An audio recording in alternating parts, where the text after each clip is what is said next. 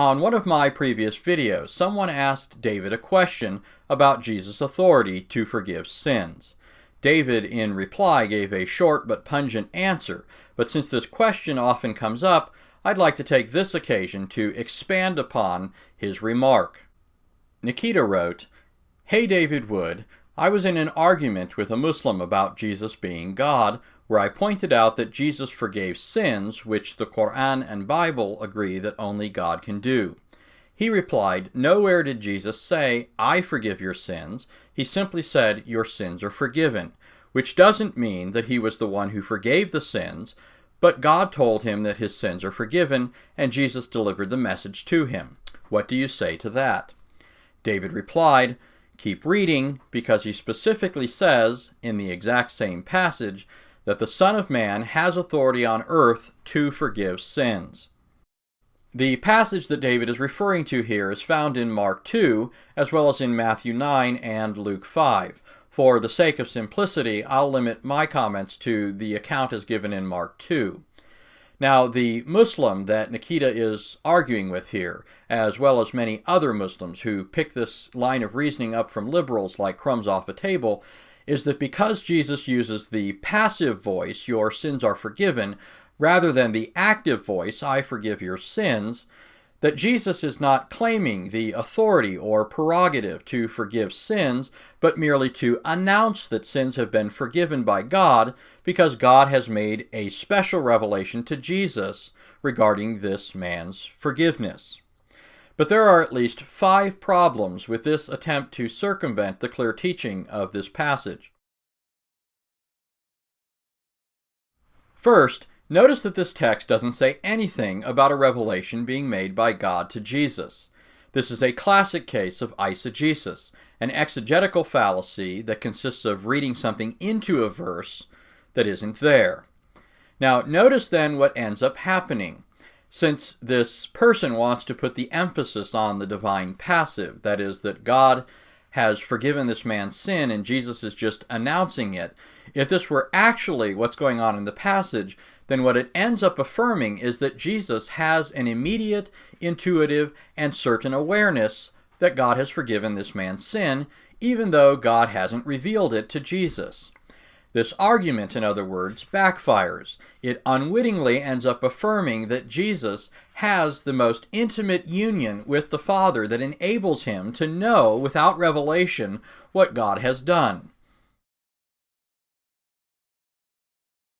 Second, if the use of the passive indicates that the Father rather than Jesus has forgiven this man's sin, then the scribes in the passage would have had no grounds for their objection. They wouldn't have replied in the way that they did. Why does this man speak that way?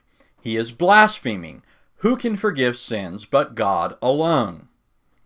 The scribes in this text, that is, Jesus' original audience, his contemporaries, those who would be expected to understand his manner of speaking, recognized that he was laying claim to the divine prerogative to forgive sins. In fact, the response that the scribes make to Jesus in this context is the same response that we find them making elsewhere when Jesus pronounces a person's sins forgiven. For example, in Luke 7, we're told of a sinful but penitent woman who comes and anoints the head of Christ with perfume and washes his feet with her tears. This act on the part of the woman, showing her repentance and faith, elicits the following response from the Lord Jesus. Then he said to her, your sins have been forgiven. Those who were reclining at the table with him began to say to themselves, who is this man who even forgives sins? And he said to the woman, your faith has saved you. Go in peace. Third, if Jesus were just pronouncing the Father's forgiveness of this man's sin, rather than exercising his own authority to forgive on earth, then Jesus would have corrected the scribes in this passage. For example, he could have said to them, didn't you notice that I used the divine passive? But that's not what Jesus does.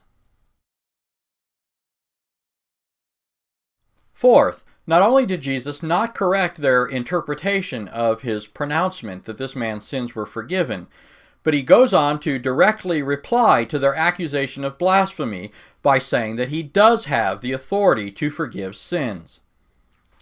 But so that you may know that the Son of Man has authority on earth to forgive sins, he said to the paralytic, I say to you, get up, pick up your pallet, and go home. Fifth, since in the nature of the case divine forgiveness is not something that can be witnessed by our senses, Jesus goes on to give a visible demonstration of his authority by pronouncing the man healed. Which is easier, to say to the paralytic, your sins are forgiven, or to say, get up and pick up your pallet and walk? But so that you may know that the Son of Man has authority on earth to forgive sins, he said to the paralytic, I say to you, get up and pick up your pallet and go home. And he got up and immediately picked up the pallet and went out in the sight of everyone, so that they were all amazed and were glorifying God, saying, we have never seen anything like this.